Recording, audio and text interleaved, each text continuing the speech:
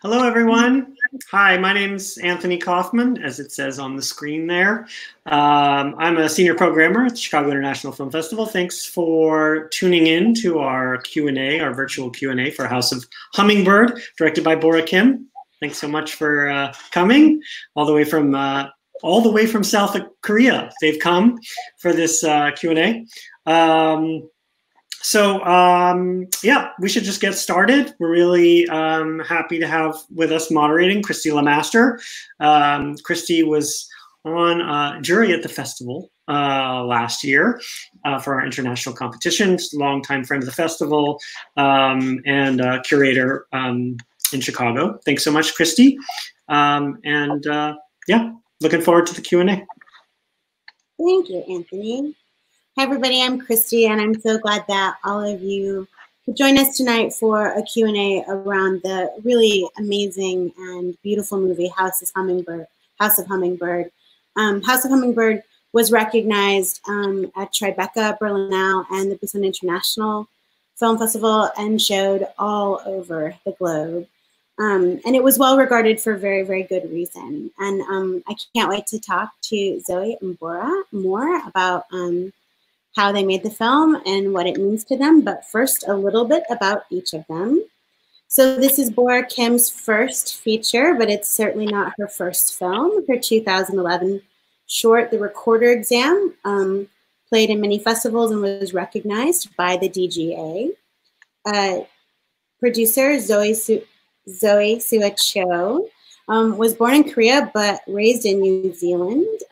She is an independent producer and a co-founder of Mass Ornament Films, a transnational independent production and development collective focused on emerging global filmmakers. And we were lucky enough to have her presence here in Chicago when she attended the School of the Art Institute of Chicago for her MFA. So welcome to both of you, and thank you for spending this time with us. Thank you. Yeah. Well, I have so many questions about this movie because it really hit me right in the solar plexus. I think like for any person who was ever a teenage girl, that this movie could probably really like worm its way into your heart and mind. And it's been really well reviewed, and that sentiment has been mirrored by lots of different critics.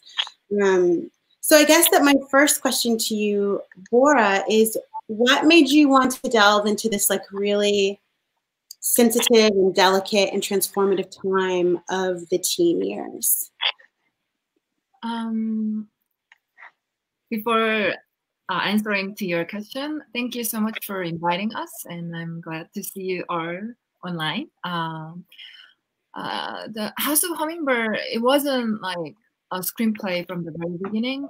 It started from my nightmare that I had in New York. I studied in graduate school in New York, and that was my first time being in the US, foreign country, speaking new language. And I started to have this nightmare, reoccurring nightmare, which is in the dream I was in middle school and I had to go to school for 3 years. And I knew in the dream I was an adult, but for some reason I had to go to school. And it felt like a disaster. And every time I woke up from the dream, I was like sweaty and felt so relieved that by the fact that I don't have to go to school. But the feeling of relief was strong. And I was thinking, oh, there's something going on. What's going on in this period? I might want to revisit this period. And I started to write journal and notes and like dialogue or lines that I remember still from the era. And so in the beginning, it was like big chunk of memories and dialogues or like some specific scenes. And then it became into a fictional screenplay in 2013. So actually it took many years from the first dream to the screenplay because I needed time to like have some healthy distance from my memories and then making the memories and everything into fictional form and like, write or other like fictional episodes. And so it was like a kind of like therapeutic journey as a creator. And I thought it was very worth it after I made it. Yeah. And I guess I have sort of the same question for you, Zoe. You know, it's been a long production process and development process for this movie, and I wondered what drew you to it and why you wanted to work on it. Well, I met Bora like 10 years ago, when she was actually making her short film in Korea, when she was in grad school in New York, and she came out to Korea to make her short film, the recorder exam, and that's how we first met. And I ended up working on the film, and I ended up producing it. So that was sort of the beginning of our relationship. And when Bora went on to make the feature, I read early developments of the script, and you know, the fact that it was an expansion of the short film, and like a lot of people who had seen the short, I had also wanted to know what happens to Eun-hee, because the short film was based on the same character of the same name. It was set in 1988, and in that film, Eun-hee is like 9 years old, and then this film, House of Hummingbird, takes place 5 years later, and the same character is 5 years older. So I think I felt invested in this character and this story, so I had wanted to be involved. But at the time, like I was still in school and I was working on a different project. So like, you know, we had a lot of sort of back and forth, but I had made a lot of headway with, you know, funding and everything. And then I sort of came on board while I was in Korea. But I would say, just in terms of like why and how I got involved, is really just sort of being always really invested in Bora's work as a filmmaker, and like her, like she's just sort of, she has a way of really not being afraid of like dig into these emotions, like the emotional journey of characters. So I'm very grateful that I could have been a part of that. Well, I think you two clearly make an excellent team. I think it's really difficult to make a movie that's this tender, you know? And I think that a lot of filmmakers approach this time in life and some of the story arcs that happen in this movie with a lot more of a sensationalist portrayal. And I really deeply appreciated how understated the journey was for Eun-hee. Thank you.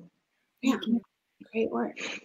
I'd love to talk a little bit about how the 90s and history are, and how time functions in this movie, because it's not as if in any way that we're being hit over the head with the kind of visual cues of the era, but the movie is like kind of structured around these deeply iconic moments in Seoul's history.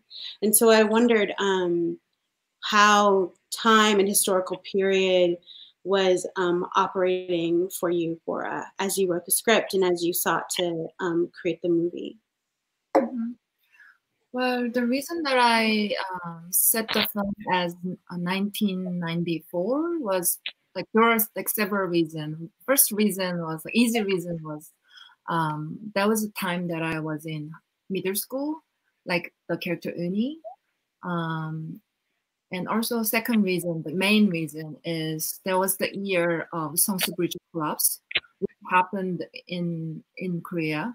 And that was like really, really painful tragedy. And the next year after Seongsu Bridge collapse, there was Sampung department store collapse too.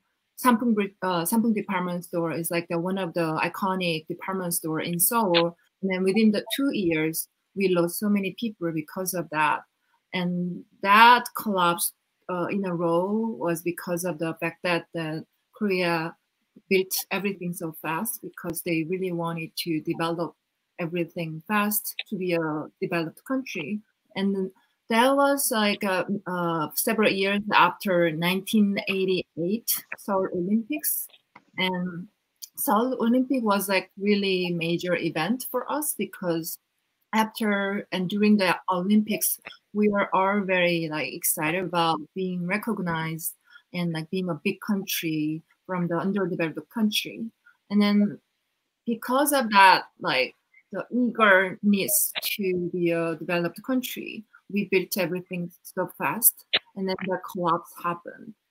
And that was kind of wake up call for our country to be aware of what it means to be human being and like safety. And it was kind of like growing pain for us. And I see my film as coming of age of Eun-hee, but at the same time, coming of age of my country. So I wanted to bring that era back, and also my teenager age back too. I guess I always want to deal with this era, adolescence era, because we, as an adult, we still carry that sort of unfinished business from the adolescence.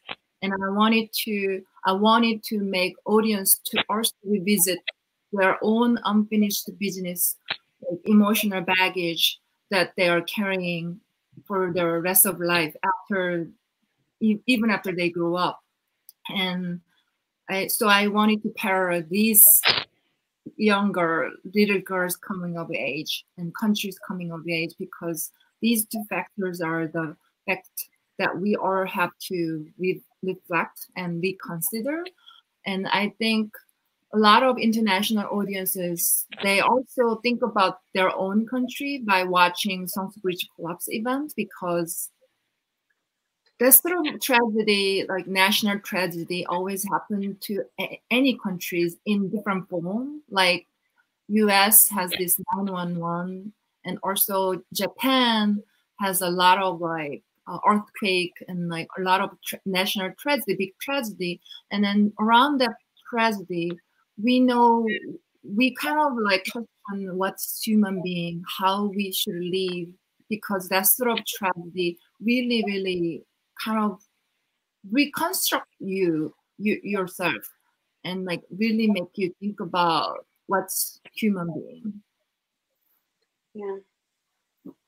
Zoe, I can only imagine that producing a movie in a city this big and this busy had deep challenges. I wondered if you wanted to talk a little bit about the process and some of the things that were interesting or difficult or surprising or exciting about producing this movie in this location. Well, the pre-production period was like for on and off. It went on for a few years, and I think a lot of the initial location scouting, because I think, as you can see in the finished film, the locations play such a huge part in this movie. And of course, when you work on a tiny budget, it's all about the locations. And Bora had already found a lot of locations, and we had an amazing team of assistant directors who I would say like they did so much for this film, and the team just put so much heart into the process of finding these locations. And the casting was also like a really long journey. I think to find the actor to play Eun-hee, it took like 3 years. And I think like Bora ended up seeing every actor, female actor in that age range who was an actor in Korea, like all around the country. And then like started to branch out outside of sort of the norms of like how you would normally cast. But then I was there for the first audition of Jihu, luckily, because at the time I was in Korea, and like I was just blown away by that performance. And then I think that was one of the really crucial, important like decisions that Bora made for the film, casting of that actor. So I think, yeah, the casting, the locations, that those things I think took a long time.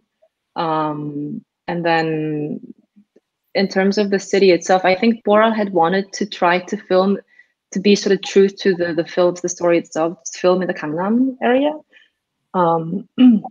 So although like Seoul itself is really huge, the team actually focused a lot in that region of Seoul, which was going through major development at the time. in the 90s.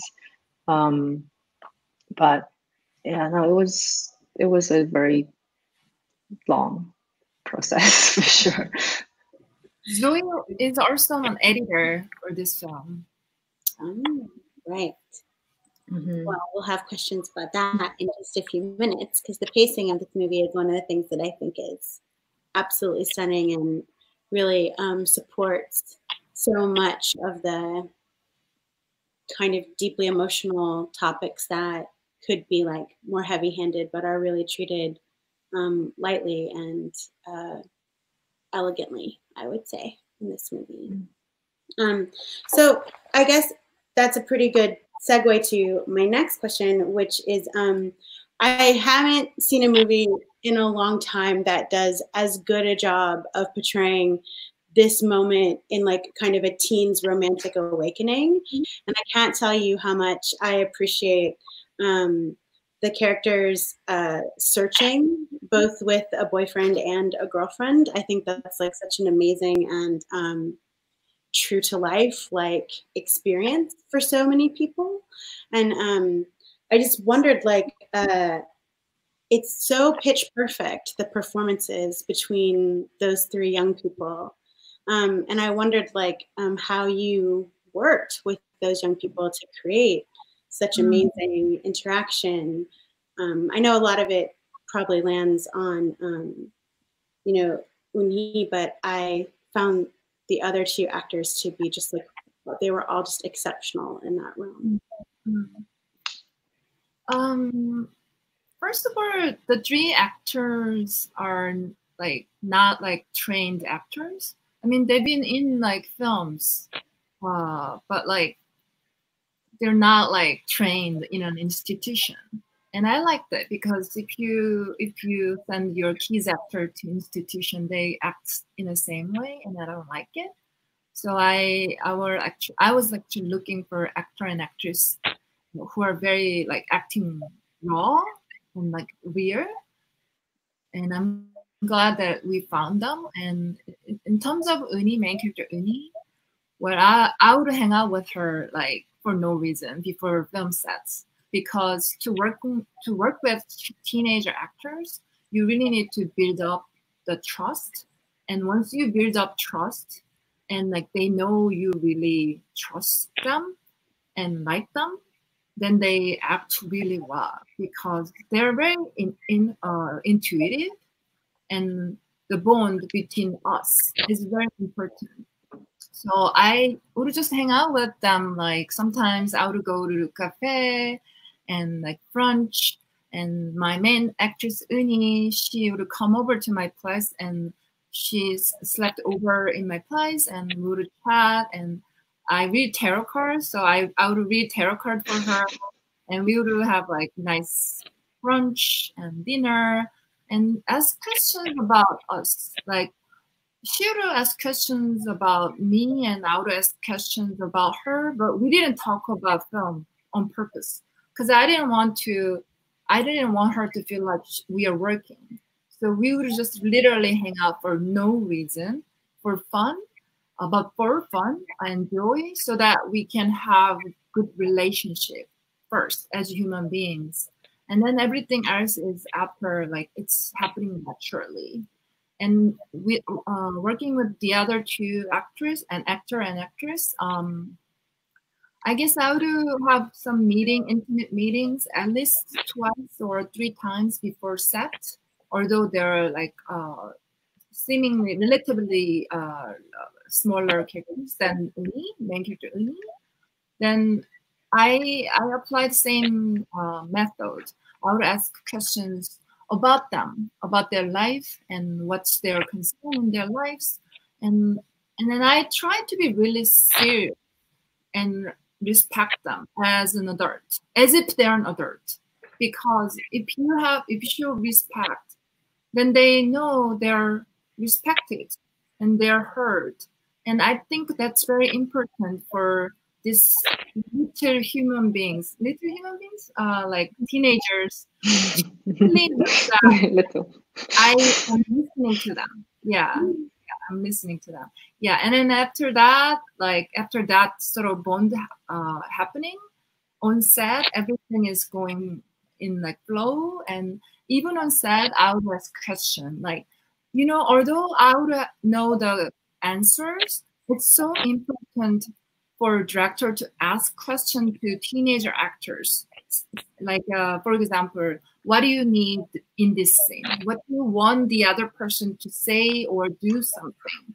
I know the answer because I'm director, but it's important to ask questions to them. But actually, you know what? I'm wrong. I'm not always right, because although I thought I had an answer, sometimes teenage actors know better answer. Then I would modify my answer and then go to try to do something different according to their answer. And through this sort of conversation, they know they're participating together, and that's sort of feeling that they're in power. I think it's important for us to work together well. Yeah, I think it really comes through that you believe in the agency of young people in this movie. I think that's really uncommon, and I have worked with a lot of young people, and I've been an educator and an arts facilitator for young people for a long time, and I hunger for more movies like this for them, where they see their own experiences reflected in ways where they're not always in these strict archetypes, or where they're not always powerless, or where they're not always focused on one set of problems. So I just really, really appreciate that you all have made this movie that speaks so well to young people's lives. Thank you. Thank you. So Zoe, as the editor, can you talk to us about the pacing of this movie? There's some really elegant construction in here that I know one critic, I believe it was in the Variety review, was you could really miss, because it's so subtle, some of the elegant construction in this movie, opening with a group of young women and ending with a group of young women. And I just wondered if you wanted to share with us a little bit about the logics that you employed when you were making editing choices in this movie to really keep that delicateness intact. Well, with the pacing of the film, I mean, I think initially why Bora reached out to me she suggested that I edit it, and this was the first narrative feature film that I edited, so it was a real challenge. And now we look back, we're I think that was a little crazy. Why did we decide to do that? Because it was a long process. But I think through it, we really learned the material, really, and as in we looked at every single take together, I mean, for 2 months, and then actually we did all of this in Chicago, in my little apartment. But initially, I think the first cut that I did was 3.5 hours long, and I really like slow cinema. So. I would totally like that movie. Please, somebody send me this cut. It was much slower, and really it took its time. And the way that Bora shot the film, she really took her time too. And I think, a lot of the shots would go on for another minute after the everything was over, and I just wanted to sit there and watch how it ended. But then we decided, of course, we had to cut it down, and I think we had a 2 hour and 40-minute version, and we sent that out to a lot of people. Had a lot of great feedback, but they said we have to get it under 2 hours. So we ended up trying a 2 hour cut. We even brought in an additional editor to see if they can try something different to make it faster. But it just didn't work. It if the film, all the scenes were in there and everything was shorter, it just felt like an entirely different movie. And we knew that it really needed to take its time. And also, as you can see in the film, it has a very episodic structure to it, which I think was a challenge. But when you read the script, you don't sense that, because it's emotionally it's so well like constructed. But like a lot of the times when we watch the film, when I did a cut, we would notice that like, because each scene is so self-contained in a way too, like how the emotional journey happens within a scene. So we had to just figure out how to create that narrative, the emotional arc of our main character all the way throughout the film. So it was always just constantly for us asking in each and every moment, like, what is Eun-hee feeling right now? And how does that play a part in the entire emotional arc of the story? And honestly, like, there was just so much good material that we had a really hard time throwing things out. And I remember, like, even until the very last minute, we decided to take out a scene. And then like 3 days before, I think our like world premiere, Bora was like, I think we have to put that back in. And we have to like remake the DCP and everything. If you have to, you have to, you know, I mean, what are you gonna do? Mm-hmm. But I truly think that like a lot of people, you know, we do think it is a long film, but I think it is really the best version that it can be, and it needs to be that length, you know, even if it's, and I think that it does reward you for that at the end. I hope so. Yeah. Well, I have a couple more questions, but anyone who's watching in the audience, please do feel free to submit some of your own questions if you would like. Don't be shy. Something else that I think is super tricky to handle that you guys navigated so beautifully is the portrayal of violence. It, in moments, feels unflinching and yet completely mundane.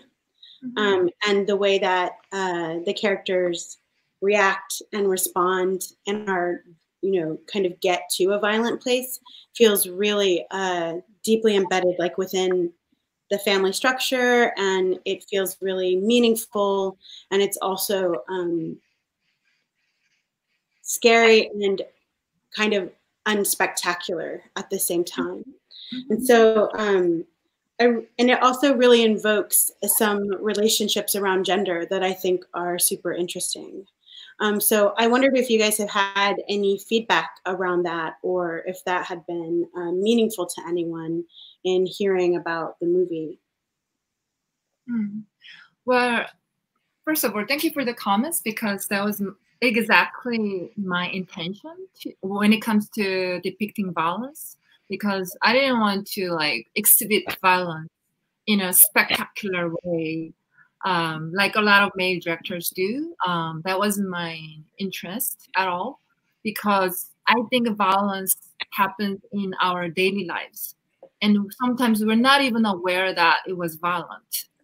But if we look back into our past, there was always violence everyday's life, and we didn't really recognize, because back then in the past that was normal. And I think in the 90s that was actually normal. Like Eun-hee's family was very normal in that era, and I think that family being normal in that era is very, very, I think, abnormal, I think. And I wanted to depict that sort of like mundane violence in a kind of like calm way, so that we can really focus on the truth and then what is the dynamic in that situation. Because if you put so much like, you know, adding some like spectacle to the violence, then you kind of lose the truth. You lose the sight, because it's so sensational. And so I try my best to avoid that sort of spectacle. And I think a lot of films which are dealing with like sensational violence, like rape or like hitting, and they show hitting and killing without really thinking about what can affect on the audiences. And I didn't want to show it directly, so that there's a scene Eun-hee is bitten by her brother, but I didn't show it, and I just showed it the living room, and then you can just hear the sound. But that's more, I think, painful, because you can imagine, but you don't have to see it. That was my intention. And I think a lot of audiences around the world, they were deeply moved by the way that I depicted the violence, because that sort of violence and gender inequality is everywhere in like I did think it's a global issue. And I remember when I showed House of Hummingbird in Spain, there was a one female audience. She said, you know, Eun-hee was me. I think all women are Eun-hee, and I can relate it to her. That was my past, something like that. And like I was very touched, because a lot of women who had to went through that sort of like gender issue in their own country, they can see themselves through the character Eun-hee, and that was also my intention. But in Korea, especially because it was so weird, a lot of audiences told me that the film felt like documentary, and because the situation that I dealt with was so weird to them, and some audiences told me they even felt like pain, although the violence isn't depicted like a like spectacle, but still it was too painful to watch it. So they had tough time sometimes to watch this some sort of scene where Eun-hee is beaten and bullied by others. Yeah, but my also another intention about violence is that I didn't want to depict father and brother as mean, evilish characters, because they're also human beings, and I wanted to capture that that's like a vicious circle of violence, and they're also hurt. These two people are also hurt. They have this big trauma in themselves, and that's why they behave that way. And then there are scenes that they are crying for like out of nowhere, and then showing that sort of scenes of their of them. Like I wanted to depict that they are also human beings, but I didn't want to like justify their right. Their behaviors are totally wrong, but I wanted to show that their complexity as a creator. Yeah, well done. I think another thing that happens for me is that the violence of saying something harsh feels more in a spectrum with physical violence, which I think is like a really important insight for people who had that experience. So great job, you guys. We have 2 questions from the audience. Our first one is from Vincent Gilios. And Bora or Zoe, do you follow your instinct and that will result in your style, or do you try to build your own style consciously? It's a bit of an existential question. Let's anybody want to jump in and Great question, Vincent. Yeah. Zoe, you want to go first? Oh. When you edit. I think it's instinct, really. I think oftentimes you try to build your style, but I think that it's tough. Yeah. I hope that it goes both ways, though. I hope that the instinct is the style that I want to build. Yeah. Yeah. Yeah, I feel the same way. I think it's the mixture of the two, instinct and like building your style. Because on set, I would make like instinct decision. Like when something like goes wrong, you have to make instinct decision on set. But then the instinct decision comes from, you know, a lot of effort and preparation. So if you build like very concrete storyboards and you know what you are going to do for the day of the shoot, and you have so many preparation, then the instinct comes. Because when something goes wrong, then the other plan B comes naturally. That's instinct, I think. But that instinct comes after the preparation, like along with the preparation. Because if you don't have any preparation, any effort before, then the instinct never comes. I would say that's both way because of that. Yeah. Yeah.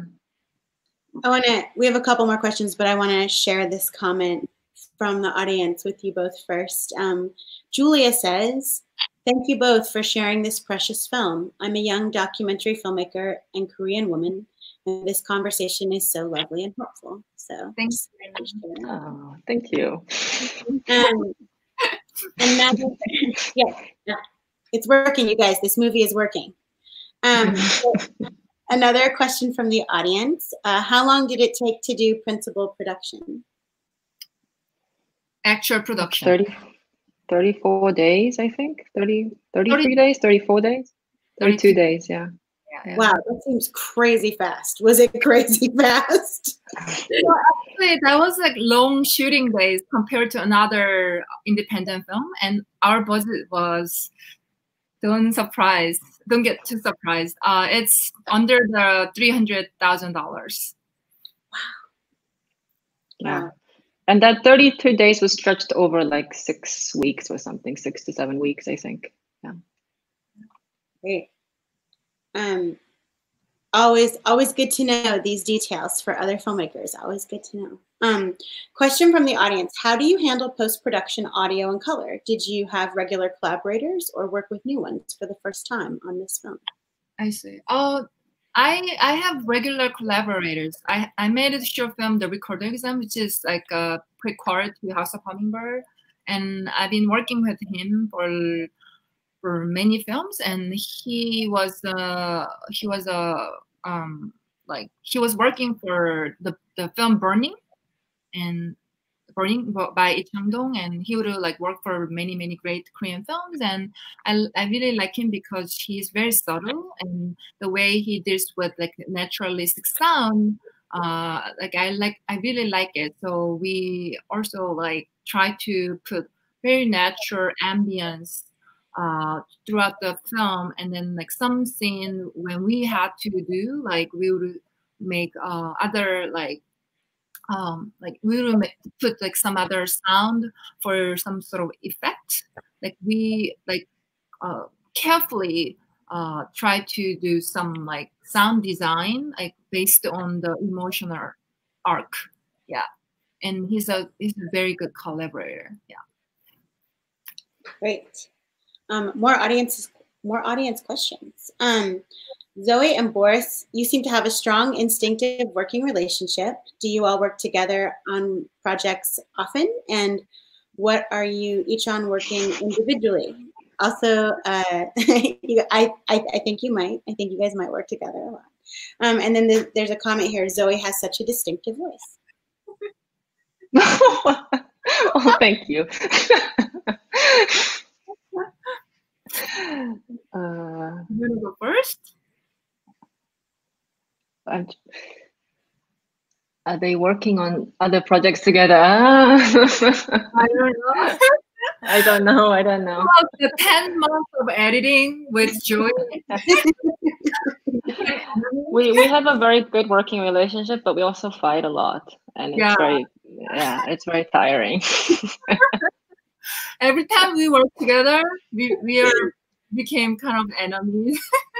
I'm glad forgave me and be my friend still. We've seen the best and the worst of each other, so you know. But I think it says a lot that we can still like remain friends after going through so much. And hopefully, right now we're working on separate things at the moment. But we'll see. We'll see what is in the horizon. There might be. Who knows?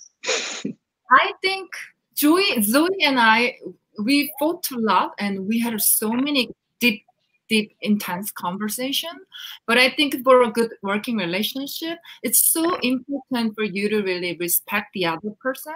And I think even when I really hated her, like I knew that she's a good person, and I really respect her, and I just love her like as a person. That's really important because you are fighting with someone who's worth to fight with. You don't want to fight with somebody who you don't like. You know what I'm saying? So I would say pick a person, pick a collaborator you can really like as a person. Then even you fight with the person, it's worth it. Yeah. Yeah. That sounds like lots of really productive, creative relationships. I know. It really does.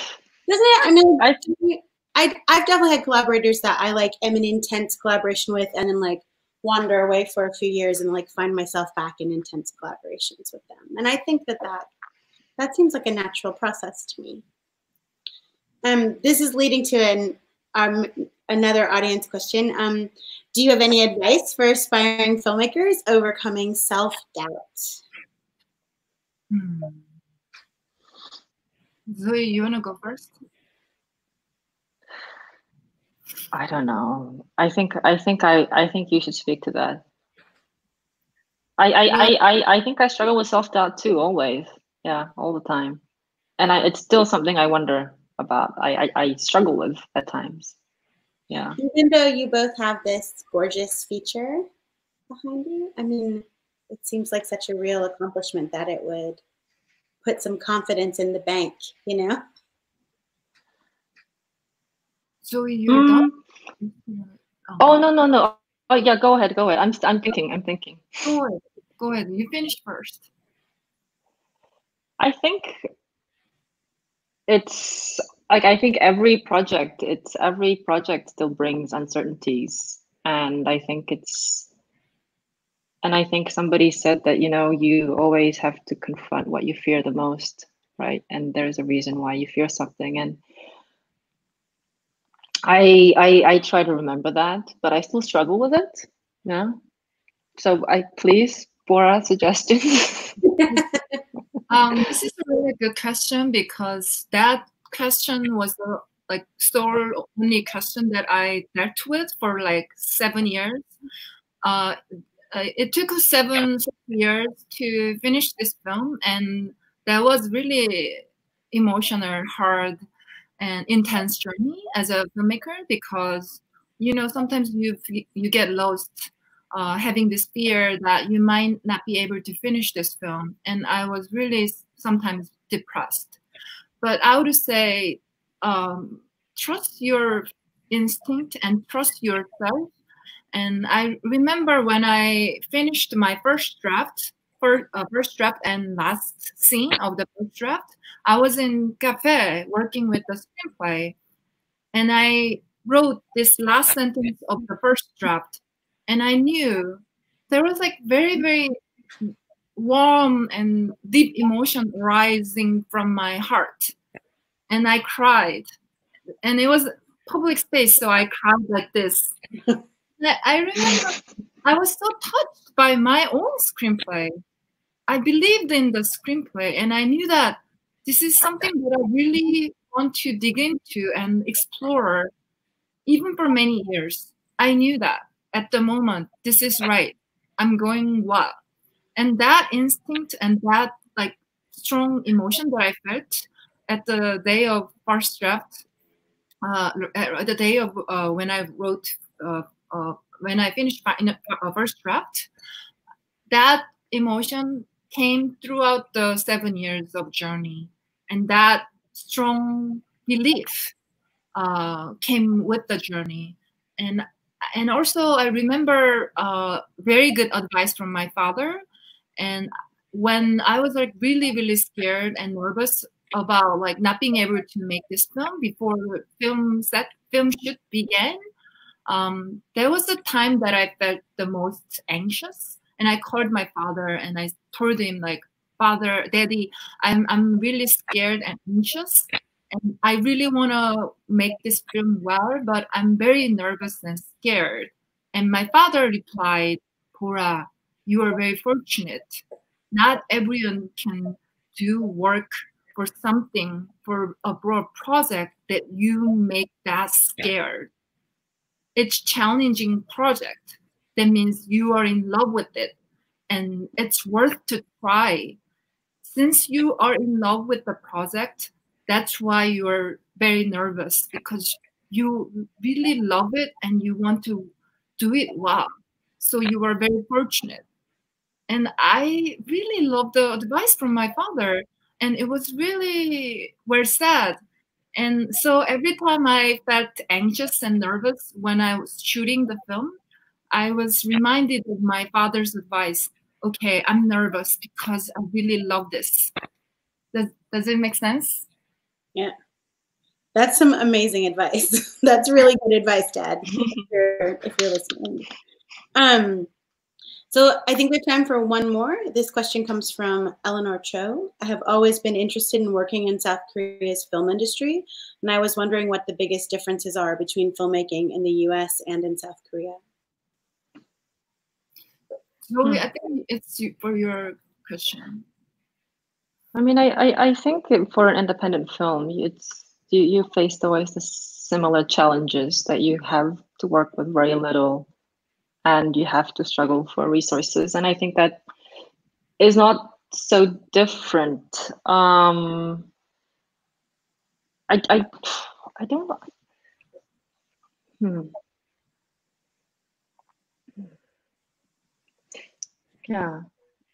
I mean, I think about the similarities so much more than the differences. I think, like, in terms of the funding structure, it's a little different. The House of Hummingbird was mostly made on grant money. That's, I think, more difficult to do in the US. And I think the money goes a little further in Korea. Like, you can make something of this scale for less. And I think it would have been more difficult to do something like that in the US. But in terms of actual production, how you put a team together, how you have crew working together, how you have certain, rules around production, I don't think there are major differences. And things have changed in Korea as well. And Bora has I think longer experience working in Korea than I have.